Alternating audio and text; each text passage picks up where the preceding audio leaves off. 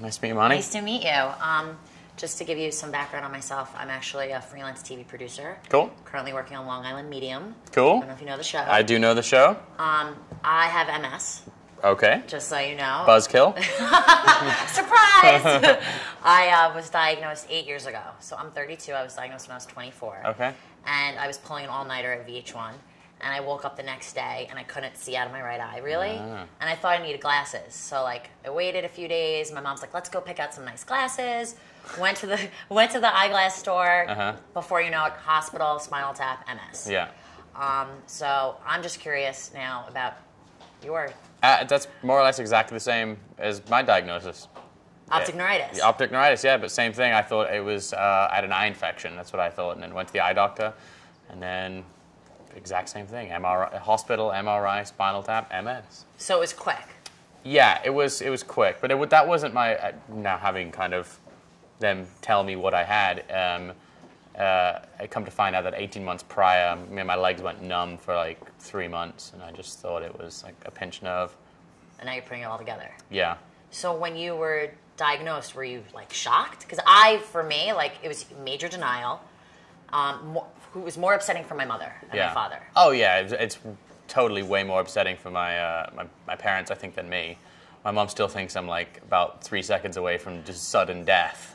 And I'm like, no, I was, you know what, for me, I just was really just annoyed.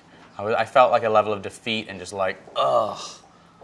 But I didn't last very long. And then I was just kind of, it was like, well, if this is what it is, we'll figure out a way to make it work and just kind of move on.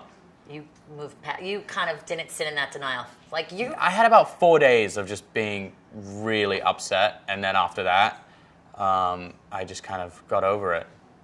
I was the same way. Kind of after the initial diagnosis and calming the family down, I was kind of like, it is what it is. I'm going to tell people, my coworkers know, my friends know. I'm going to tell the world so they could kind of realize that you could be young and hip and have MS and it's not the end of the world. Yeah, absolutely. So tell me what made you get involved with your web series and why you wanted to do this. Well, it kind of, it came out of a bit of frustration to a degree. I found that when I got diagnosed with MS, you know, immediately go online, you start looking, okay, who has MS? And my only real kind of experience with knowing anything about MS was hearing about Richard Pryor and how his story and how it ended, and it was just, that was the scariest thing to me. So I go online and I see, read stuff, and I found that it was, for me, anything public out there was women in their 40s, and I just was like, well, that's not the entire truth. Like it doesn't only affect women in their 40s, and so I made kind of a bit of a decision to try and help I wanted to straighten up some misconceptions about it and to kind of create these pieces.